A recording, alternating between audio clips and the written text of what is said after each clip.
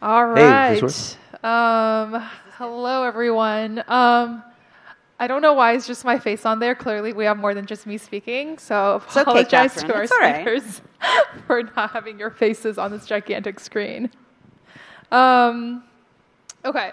So before we get started, just a little backstory about this panel and my relationship with everyone on this panel. So before joining ENS Labs, I served for a year on the ENS DAO alongside these lovely folks. I had the chance to work with each and every one of them. And actually being on the DAO side was what sort of ENS pilled me into wanting to join Labs. And one of the things that I really thought was really amazing was how much respect ENS and decentralized governance to me was like actually a successful implementation. I think we talk about governance a lot in this space, and there's not a lot of really healthy relationships between like whether it's like DAO, individual members of the DAO, delegates, but in my experience working with these folks, working in the DAO environment was nothing but positive. So I'm really, really excited to be on here with my former DAO colleagues. So yeah, I'm going to pass it over. I'm going to start with Slobo. Tell me about you. Tell me about your working group, what you guys focus on, what your role is, and how long you've been involved with the ENS DAO. Sure thing. Well, thank you, Catherine. And so I'm slobo.eth. This is Earl, which is my support animal. I lead the ecosystem working group, which is responsible for making sure that developers and the ecosystem is well taken care of. We have initiatives to provide grant funding. We support hackathons in collaboration with ENS Labs that staffs them. And we do a bunch of other like kind of innovative programs, but I don't want to hog too much time, and I want to pass along to my colleagues. I'm simona.eth.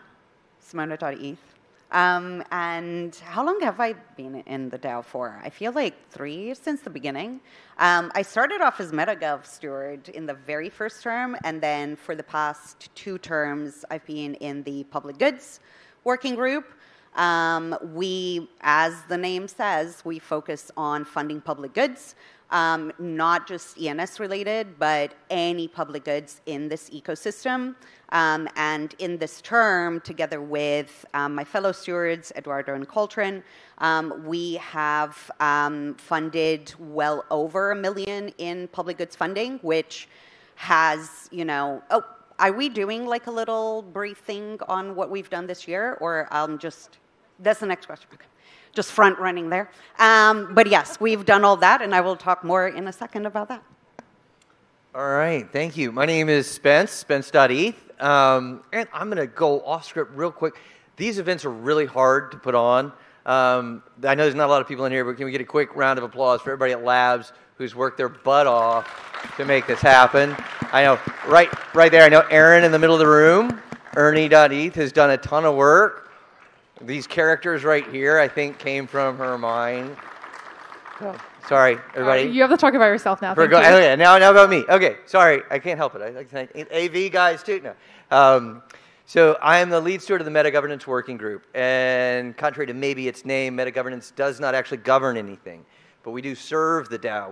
We try to facilitate and make sure that governance happens in the right way, the way it's supposed to, that we follow the rules, that everyone's aware of how to make proposals, that we take care of the funds as well as we can, and just help make sure and facilitate the other working groups' ability and their ability to serve the protocol, which is really, I think, the goal of the DAO in general, which is just to ensure the protocol is here for a long time, for as long as everyone in here has reserved their name, right? Everyone in here has a name. If you have a name reserved for more than 5 years, raise your hand. Okay, that's a lot. 10. All right, 50? Who has the longest? We got one guy in here with 50 years. That's a long time. So anyway, the DAO ENS needs to be around. The protocol needs to be around for all of those years that we have reserved names for. And that's one of the things I think that the DAO is responsible for, just making sure the protocol is protected, has longevity, and it's stable. Yeah, so as you can tell, the ENS DAO is made up of 3 groups. And each of these seats are publicly elected by token holders. Some of you may have actually even voted for the folks in these seats. So give me a glimpse into, now that we're November of 2024, give me a glimpse on how 2024 has gone for your working group and any cool initiatives or things that you want to highlight. Sure thing. So for ecosystem, I think the most important thing is how many hackers interacted with ENS at the various hackathons. So we've had over 300, and we've done, I think, 6 hackathons, mostly with ETH Global, but also with ETH Rome, and the other one is now escaping me. But so that's been really cool. The other thing that's been a super interesting initiative that we haven't done before is work with DRIPS. And DRIPS, who aren't familiar, it allows you to do public goods funding to a GitHub repository. And what we did is we actually funded something like GraphQL, which is utilized by ENS. And because we did that, even though it's a traditional Web 2 company, Web 2 repo, the maintainer of that was onboarded to Web 3. And there was actually several other people who did that, and that's been incredibly exciting for me because it's using ENS's funds to bring more people, especially highly talented developers, into effectively the ecosystem, or at least crypto to start. And I love how there's this attitude of giving back to the things that ENS is built on, and people don't think about open source software because it just kind of works. So those are the 2 things I'm most proud of, which is the number of hackers we funded and the fact that we onboarded some maintainers of public repos onto ENS. Awesome. Thank you for your service. Thank you. So with the Public Goods Working Group, we obviously, again, as it says on the tin, we very much focus on public goods, not just funding public goods at large in this ecosystem, but also furthering the conversation around public goods. Public goods has traditionally been like this area that a lot of people talk about, and then when it comes to action, there's not necessarily that much cash that makes it towards public goods. And so the incentives around building public goods haven't traditionally been there. We remember that ENS is a public good, right? And so this tradition of continuing funding public goods is something that is very, very close to the mandate, or like is the mandate of this working group. And what we've done in this year is really trying to streamline and maximize that impact in as many ways as we can. So more than talking about public goods and what it means, more than talking to builders at many events this year and supporting hackathons and some community events throughout the world so far, we are also just launching, and just launched today, it's gone live, a partnership with Build Guild. You guys will be familiar with Build Guild. They are builders who have been building for builders since the very beginning and for a very long time. And we launched this builder grants platform that is live today. There's going to be a tweet coming from ENS and so on. But the idea with that is to streamline all of these public goods grants at all stages of the build journey, whether you need a small amount of funding all the way through to large grants. This platform is designed to take you through all of those stages of building a public goods. Builders are public goods, what they can build is something very, very important, and we want to continue supporting them in as seamless of a way as possible. So that's kind of, I feel, the culmination of 2024 for us. So yeah, exciting. Awesome, great work. Meta governance, term 5. There's several things we've done. I think we've done some good moves with the endowment to make it perpetual and self-funding, which I think is really key. Some good streamlining there. We had some great initiatives around both what was called the veto contract and then more importantly the Security Council, which came from some research from Blockful specifically. I don't know if anybody from Blockful is in the room, but Blockful, there we go, at least one, a couple of hands, did some great research. And not only did they do the research, but they actually took action. And they proposed some things that allowed us to put a safety net, if you will, behind the proposal mechanism. Not perfect and ideal in a DAO sense, but there was some research around some differential between the value of the treasury and delegated votes, and we needed it. And Blockful took action there, so that was a big key thing I think also, just making sure that the working groups are working well. Ideally, if meta-governance is doing its job and doing its job well, you'll hear less about it. I think is really the goal there. But yeah. Yeah. Well, that's awesome. A lot of achievements just in the last 11 months from all of you. So turning it, I guess, a little bit more just on the topic of decentralized governance in general. So I believe all of you are or have been involved with other DAOs, other ecosystems. And of course, there's no one DAO that fits all, and there's no two DAOs that run exactly the same. From your perspective, what are some of the things that what are some of the things that sets the ENS DAO apart from some of the other DAOs that either you're part of or maybe are just a participant in? Is there something that we do really well, or maybe some lowlights? Yeah, so I'll start, and I'm curious to see if my colleagues will agree. I think ENS does an excellent job of delegating the right power to the right people, and then those people having ultimate discretion. Whereas a lot of DAOs that I've seen, they try to create a lot of process, and then they just follow that process religiously. And that has like pros and cons, and I think ENS really empowers MetaGov, public goods, and ecosystem to do what those people are, right? And the check on our kind of power is the fact that we have to have an election. So, and to me, I think it's great because it's really important to me that the best people are always in the best roles. And I think other DAOs are kind of focused more on process rather than actually like the end goal, which is making sure that the right people are in the right places. So that's my view. Yeah, I would agree with that. I think I tweeted once that the most important thing in DAOs, well, actually, it's the balance between attention and action. And I think to Slobo's point, it is that balance between having a very good process, because you do need process, right? Let's be very realistic.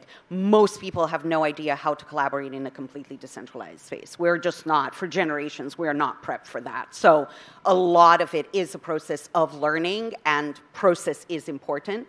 But that balance of making sure that you have the right people with the right context. Context is a massive thing when it comes to governance, and the ability to gain enough context to make sure that you facilitate and then enforce the right or make the right decisions is key. Sometimes there is a tendency to switch a lot of perspectives very quickly, which is valuable because you do want fresh perspective. But again, you want that balance of context, like depth, and also innovation. And striking that balance is a key one, which I think, to your point, we've managed to do so far. Obviously, experimentation can continue and we can figure things out. But I would say that balance and meeting and matching that balance is an important thing to be mindful of as we evolve. All right. How are we different? Can I start with the obvious one, revenue, which I think changes the landscape across the board. In ENS as a platform is really not very different than a SaaS software company. Maybe that's an analogy I draw because it's where I come from. But the unit economics are the exact same in terms of renewals and in terms of churn and new users. But that revenue and then that ability to kind of do what I described earlier, which is make sure the protocol is here for a long time, is different. And in all honesty, I think that this is a model that can bring a lot of the Web 2 software companies into Web 3. If we look at this as the type of way a subscription software company can function in Web 3. But aside from that, how are we really different? I see a lot of negative stuff sometimes is Lefteris in here, right? There's people that are often constantly talking negatively about DAOs, and there are some DAOs out there that I think deserve some very negative criticism. I don't think this is one of them. I think we do a really good job of balancing the right number of large delegates to get a good consensus around decisions, people that are stakeholders, that care about the protocol, that make decisions in the best interest of the protocol. I don't know quite how we've done that or how we've gotten there, but I do think that's different. It's different than what I see in other DAOs. Now, I will say there's a couple of DAOs that I'm a part of, really just one, that are very small, more pure DAO, right, where there aren't working groups. And that is simpler. It's a simpler implementation of what a DAO is. It's very difficult to have this human coordination layer in the midst. And I think we do a good job of kind of functioning almost as a living smart contract in terms of the way we do things. The rules, the working group rules are what we execute on. And I think that helps us stay in a place that prevents the human coordination issues from becoming a problem. It keeps us in a way of really serving the DAO and what the DAO is supposed to be, which I think is different. Yeah, let's like you zoom out even a little bit more and talk about what do you think? Again, just like going back to DAOs were really, really hot in 21. They kind of became not so sexy like in the last 2 years. And I feel like now as more protocols are approaching maturity, the conversation of governance and what the right form factor is sort of back on the table. In your personal opinion, as you're thinking through decentralized governance and all the structures and all the safeguards that you can put in place to set one up, what are the non-negotiables, like the absolute non-negotiables that like any DAO that calls itself a DAO must have?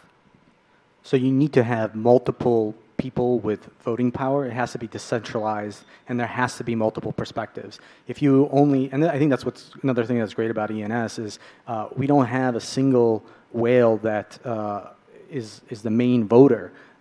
If you kind of look at it technically, there's like a voting veto power, but outside of that, the top 10 people, they all have about roughly equal voting power, and they're actually not afraid to show it. There are people who have really strong opinions, and ENS elicits strong opinions because it's so important. And like many of us, us here and the people in the audience, we often disagree, and we disagree in public, and it's kind of uncomfortable. But I think, in a way, that freedom to disagree publicly and the fact that each of those delegates actually has a strong, not only a voice, but also the ability to influence actual actions, that's sick. But I'll let my colleagues add to that. Do we want to mix up the order, or shall we do? I'll go, since it sounds like you want to think. Non-negotiables. Obviously a part of what we do is executable transactions that happen on the blockchain. There's nothing to negotiate there. But all DAOs have social proposals. And I think a non-negotiable is essentially following those proposals. I think that's what makes a DAO what it is. Again, back to that autonomous nature. We're trying to put training wheels on this new structure of doing things that still needs to kind of be cared for, to make sure that it gets wings and takes off. And so I think the non-negotiables are honoring that. To Alex's point, we don't have a whale. We could. I think, we're still in the early phases, but there are people that probably could, exert an outsized influence in the DAO. But fortunately for us, I think our large delegates, honor and intentionally honor that nature of kind of let's have a group of people with power that make decisions that allow for contrarians, and I don't know that that's necessarily in the non-negotiable camp, but I think honoring the proposals that take place kind of is, yeah. There's no DAO without disagreement is basically it. Sorry. And to that point, one of the main things to remember is that DAOs are made up of humans. They have a lot of very, very different ways of interacting, of being able to communicate, of being able to coordinate. Some people have never had the experience of having to do that. And so if you take that as a baseline reality, there are just some things that you absolutely need to focus on. Accountability is a big one. The ability to hold a space for discussion is very, very important. And also, really, this ability to have some sort of conflict resolution, whether it is by having those discussions in spaces where that's kind of a value add type of discussion versus a we're just anonymous people on a random forum type of discussion is a very different thing. And I think being able to create these spaces that actually not necessarily dictate, but encourage that accountability-based value-add discourse should be the baseline of any kind of DAO, and also this recognition that we are humans trying to collaborate, and what do we need to help us do that, and figuring out what the right process is. Maybe it does go through a series of experimentation, and that's totally fine. We're not going to figure it out like that because, again, a lot of us have no idea how to interact with other people. A lot of people don't know how to communicate non-violently because traditionally we've just been trained generationally in a very different way, in a very competitive, very argumentative way. And realizing these things and being able to incorporate those in a very mindful way of creating structures for governance is important. So, yeah, I'm trying to think about where to take this.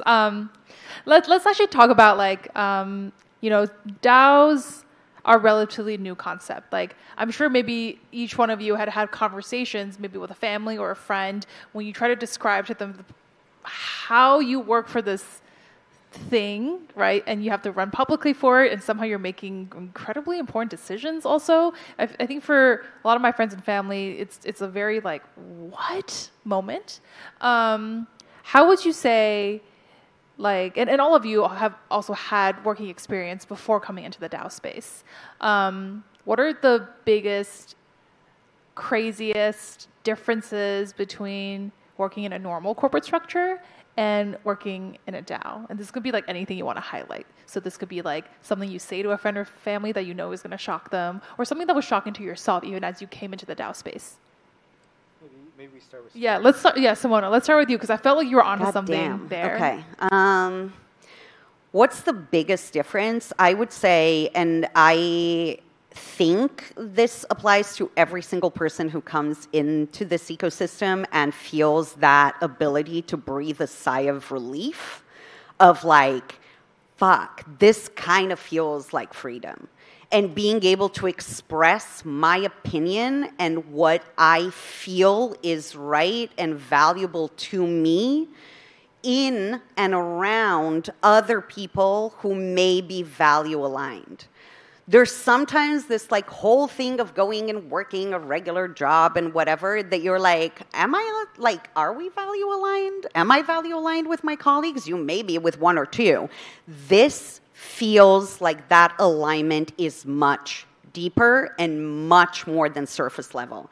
And I think it's that type of, enthusiasm, energy that comes out of that kind of helps you navigate the frustrations that we have in the fact that we are operating in completely nascent structures that we're kind of building as we're sailing. It's kind of like building a ship as you're on it and go well, quick, so that we can go further.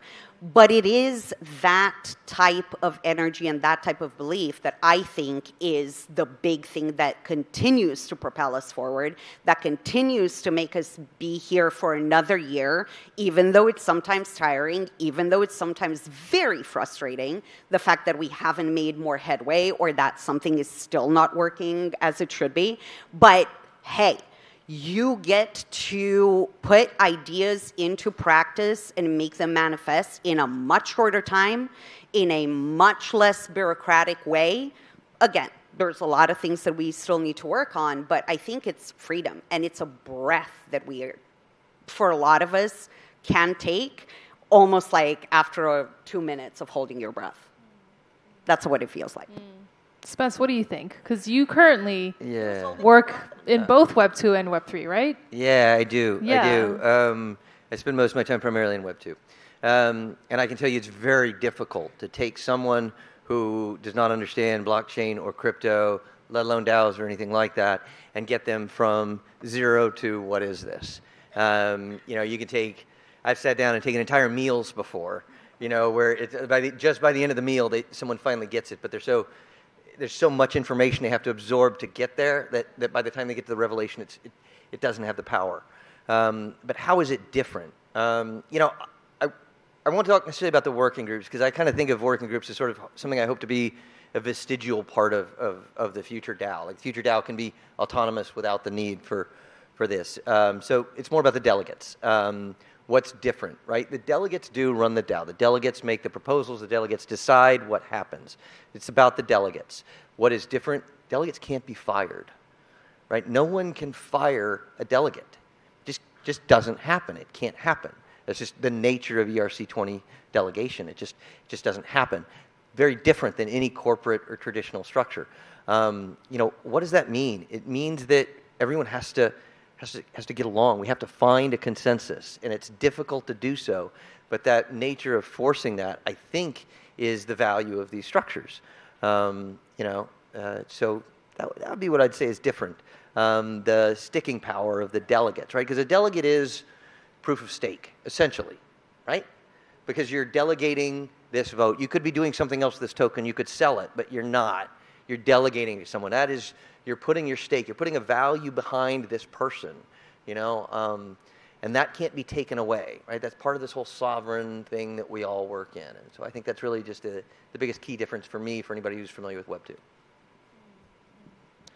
Yeah, so kind of mirror this, is there's no one voice. That's the main difference. When you're in any corporation, usually there's going to be a shareholder, and that shareholder is going to nominate a CEO. There's going to be one clear voice. Here, there are many voices, and those voices can change at any moment. That's how I kind of describe it. To some of my friends, I'll say like, oh yeah, I work in a non-for-profit because it's the only way it kind of makes sense, even though ENS makes $30 million a year. But so do hospitals, so it's okay. But I think like having all these different voices that come together and actually, I'm going to use the word divining perspective of the delegates is kind of hard because, yes, it's easy to say if a delegate or a group of delegates approve a proposal. It's very different because, someone's got to write that proposal. And that process, it's like, it doesn't actually happen in public. It just, there's a proposal. What do I think of it? Because most delegates have day jobs, multiple obligations. So it's kind of a weird thing is that like what you put on is what's the thing that's going to be judged. But how that like amorphous structure gets created to the point where it can be solidified into something that is the will of the delegates, that's been just absolutely phenomenal and something that I've never been able to properly articulate to my friends and colleagues because it's like, this is what it is, and it's like now we get to vote. Now we know what they think. And oftentimes there's surprises. Things don't pass if people have been paying attention. So, I think that's like, I'm laughing because it's kind of funny and also quite painful. Yes. So there's a common, there is the common, I don't want to say criticism, but maybe I'll say there's a take that decentralized governance comes at the cost of efficiency. Do you think that is a feature, or do you think that is a bug? I don't think it's either, but it partially. But it's a necessity, right? There's nothing about decentralizing that is more efficient. There's nothing about decentralizing that is simpler. Everything about decentralizing is harder. It takes more energy. It takes more effort. It takes longer. It takes more coordination. But we do it because the outcome is better, right? And it's hard because it's always easier to kind of think, we can just make this decision this way, or we can just decide to do it this way, because it always is simpler to move away from that decentralization. So I don't know if the difficulty is a feature or a bug, but I think it's absolutely a part of it. And I think being a part of this means that you have to understand and accept that you're undertaking that more difficult task because of the quality of the outcome. Here's a quote that I think Owaki mentioned in a conversation, 2018, 2019. It's basically like nobody comes home anywhere in the world and goes, ugh, my day was so centralized. That sucked. And it's true, right? Centralization, we have lived with it for so long that we think it's normal, right? That's just normality.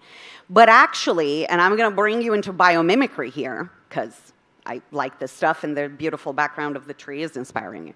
So, in nature, the balance point is the optimum window of viability. Now, where is that? It's between diversity and full efficiency. It is in the middle. It is absolutely not with full efficiency. You know who goes for full efficiency? It's the way we have constructed things and its centralization. But what that does is by removing the level of diversity, it makes a system brittle. If you look at any man-made reforested area, it is all in straight lines. You will light a match in one of those things, it will go up like that. You light a match in a jungle that has loads of different layers of vegetation and this with this with this, at some point it will stop because it is resilient. Diversity and diversity of opinion, diversity of doing things makes a system resilient. Over efficiency, and we've seen this with the financial system time and time and time again, it makes a system brittle. Efficiency should be depedestalized immediately. Yes, there is some benefit to it and so on, but definitely not to the level that we hold it as like, oh my God, let's be more efficient. Sometimes it's not good. Thank you for that. It's okay. I think I'll keep it brief. There's efficiency and there's effectiveness. If I want to get downstairs from the roof, I can jump and not survive, and that would be very efficient, but that wouldn't really be effective. So if you pull back far enough, the goal of decentralized organizations is to be extremely effective at the right time scale. And that's what it comes down to. It's what is your time scale that you're judging things by. And that's why, like, if you want to go far, if you want to go fast, go alone. If you want to go far, go together. And like ultimately, that's what DAOs are about. And like we want to go forever. Well done.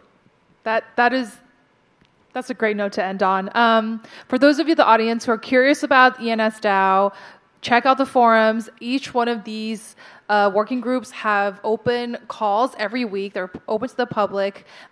Tune in just to hear about what they're up to, and hope to see any of you who are DAO curious in the forums and in our calls. And with that, thank you so much to our lead stewards for imparting so much DAO wisdom today. Thanks, everybody. Thank you, Catherine. Yes. Moderating the panel.